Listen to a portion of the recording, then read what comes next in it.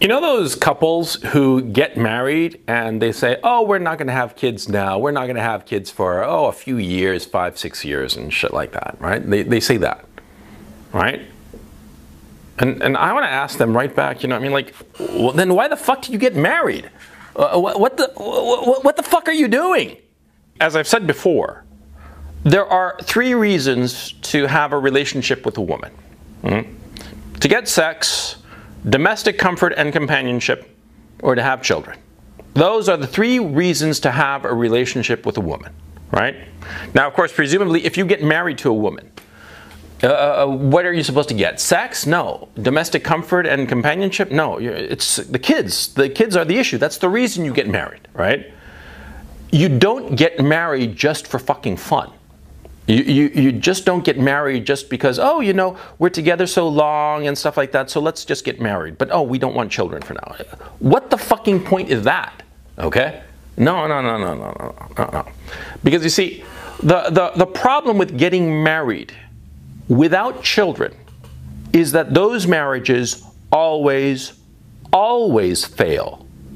No exception. The reason is simplicity itself. Let me give you a specific example, it's a hypothetical example, but it'll prove my point. Suppose there's John and Mary. John is 25 and Mary's 23, okay? They get married. Kind of young, but fine, they get married. They get married and they decide consciously, for whatever reason, that they're not going to have children until Mary is 30. 7 more years. They're going to get married and live as husband and wife for 7 years before they have children. Oh, what the fuck do you think is going to happen in those 7 years? If they are 23 and 25, 7 years is roughly 1/3 to 1/4 of their lives, right? Do you think, or do you expect them to change in those 7 years? Fucking A, they're going to change. They're going to change a lot. A man and a woman in their mid-20s, that go together for 7 years, it is unlikely that they will grow together intertwined like, ficus trees or some shit like that. No. What's going to happen is that they are going to go into divergent directions. It's inevitable. They're going to grow in divergent directions because, you see, they're not going to have a common goal. The man is going to have certain goals insofar as his profession, his career, what have you. The woman is going to have the same. And those career goals, which are going to be the focus of their lives because they don't have any children, right?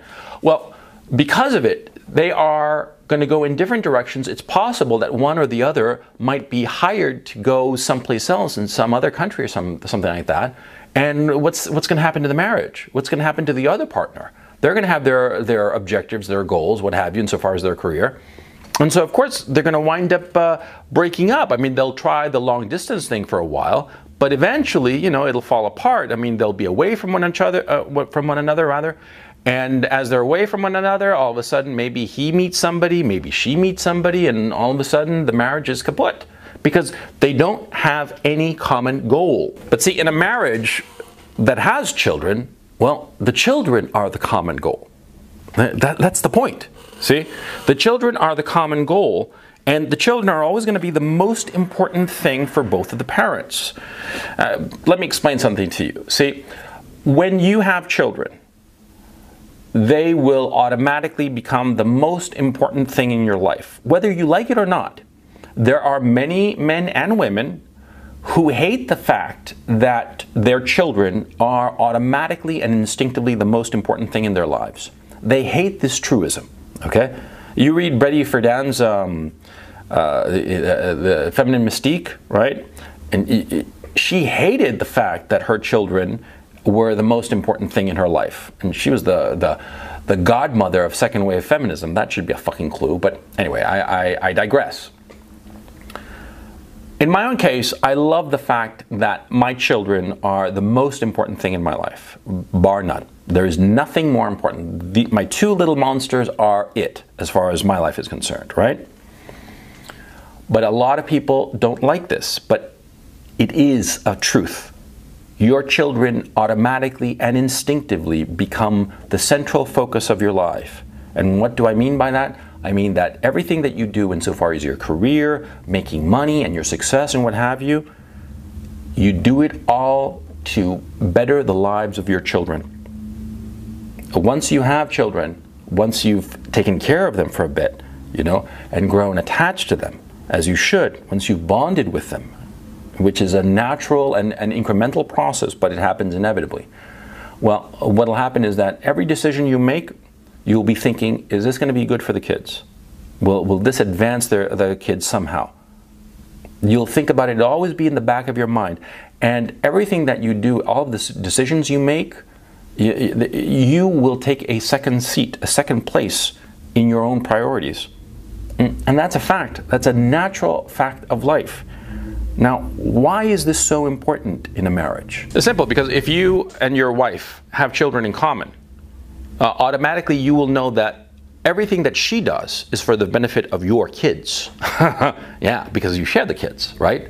The kids will become the common goal. And everything that you do, either individually or together, will be for the benefit and the betterment of the children. You will have this common goal, this common mountaintop. You see? And that's why marriages with a lot of children tend to be very successful. It's not that it's a successful marriage and therefore they have a lot of kids. No. It's they had a lot of kids and therefore their brain space got filled up with all these kids, and these kids, the benefit, the betterment of the kids is the common goal of the man and the woman. You see what I mean? That's what's going on. A childless marriage, well, you know, they don't have that common goal. They don't have the kids in common. Now, by the way, a little quick parenthesis. I'm not talking about marriages, rather, that are trying to have children but are having a hard time of it. No. Those marriages, interestingly enough, I have noticed at least, they tend to be more successful. Yeah. The common struggle of not having children and having to do medical procedures and all the rest of it in order to have children, that often as not creates a tighter bond. Yeah. I mean, fingers crossed that eventually children arrive, okay? The struggle to have these children and eventually their arrival after a lot of medical procedures and a lot of sleepless nights and a lot of tears, right? That brings a marriage closer together, makes it a lot tighter, a lot stronger. But the tragedy is many times, a couple that cannot have children, sometimes they can remain together and they stay tight, but sometimes the marriage falls apart because the stress and strain of childlessness, I mean, of them wanting to have children and not able to have children, that stress and strain can be so bad that the marriage falls apart. And that's a true tragedy. But I don't want to dwell on those tragic cases. I mean, they are truly tragic, okay? What I want to dwell on is childlessness by choice. Those couples are going to go down the tubes. Inevitably, absolutely. And because, remember what I said, there are three things that you want in a relationship, right? You want sex, domestic comfort and companionship, and children, right? Now, that is the progressive hierarchy, by the way. You can get sex anywhere. Domestic comfort and companionship, well, that's a smaller universe.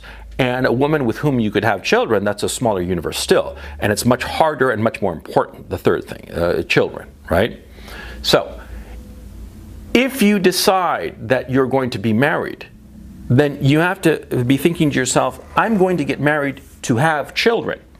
That's the only reason to get married, okay? And remember, the whole point of getting married, okay, it's a legal contract so that, you know, both sides will make sure that, number one, the children are the man's, and number two, the man will always provide for the children. That's the whole point of it, okay? But insofar as, you know, just getting married for the sake of getting married, no, that's crazy. That's stupid. You don't want to do that. You want to get married only if there is a guarantee that you're going to have children.